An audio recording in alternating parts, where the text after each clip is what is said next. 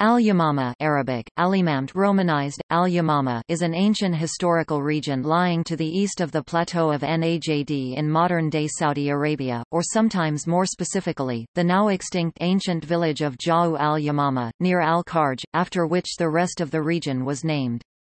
Only a handful of centralized states ever arose in Yamama, but it figured prominently in early Islamic history due to it becoming a central theater in the Ridda Wars immediately following Muhammad's death.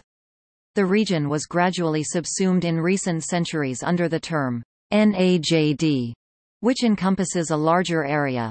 However, the term Al-Yamama still lives on as a nostalgic historical term that is invoked to emphasize the region's ties with its ancient past. The current headquarters of the Saudi government in Riyadh, for example, is known as the Palace of Yamama.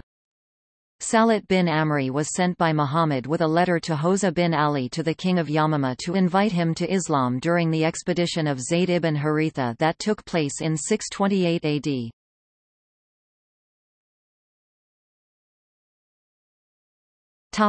See also